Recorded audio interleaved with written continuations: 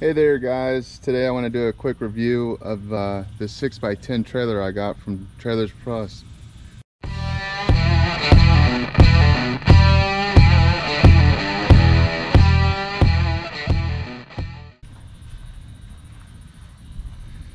Now I went with the 6x10 because of the weight restrictions.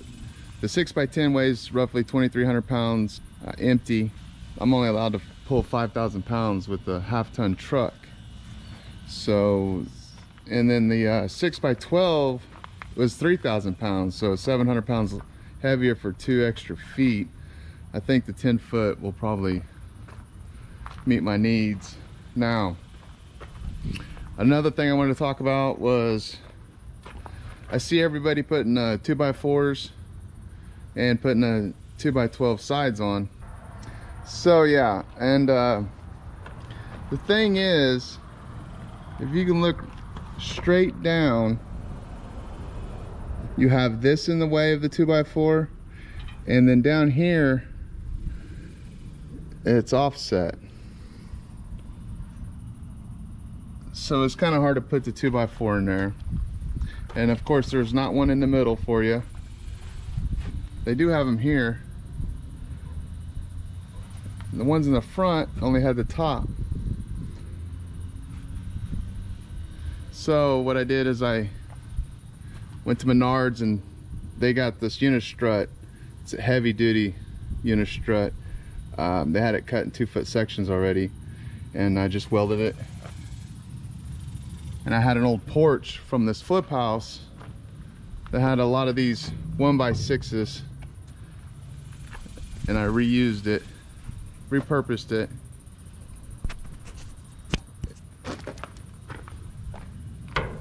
Put some carriage bolts in there. It's working out good.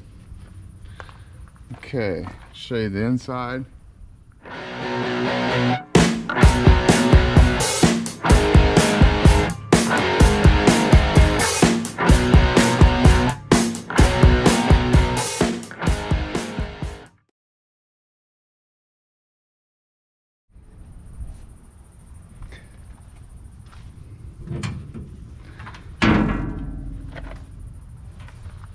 Got your pump, your battery. That can go right there. It's got a magnet on it. You can keep it outside your box. But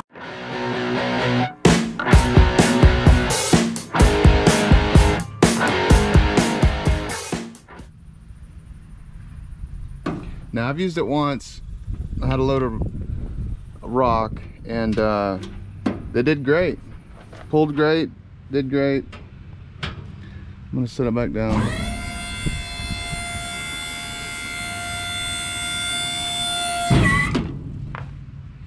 A little different setup than everybody else. Everybody's got the 2x4s coming out. Of course, the 6x10 didn't come with the slots for the 2x4, so unistrut. Electricians use unistrut for everything. You go to an electrician's house, they'll probably have this in their closets hanging clothes on it. I mean, it's good for everything. So of course I got the 6x10 because I got a half-ton truck. Of course it didn't have, this has got electric brakes on it, so you have to have that 7 flat.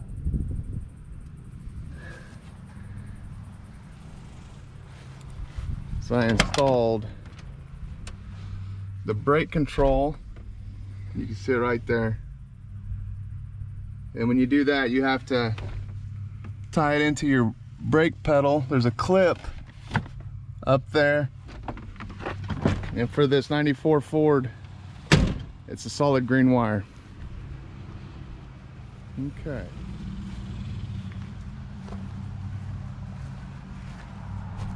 One quick thing I want to talk about is a friend of mine, when he went to dump, he didn't latch his doors. So his door was left open like this, and when he dumped, it bent his hinges up, bent his door up. So he had a hard time shutting it. Now all we did was That's what I call a factory gap. You want that gap. So if this door's bent out this way, then you would have to stick something in between here and shut it, and it would, or beat it with a hammer or something. If it's closed, you can put like a crescent wrench down there and shut the door, and it will open that gap up.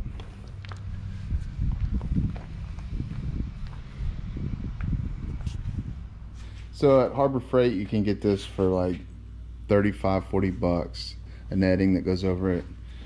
The trailer did come with these 2 ramps. Don't really need it, and it's just extra weight, so I took it off. There goes.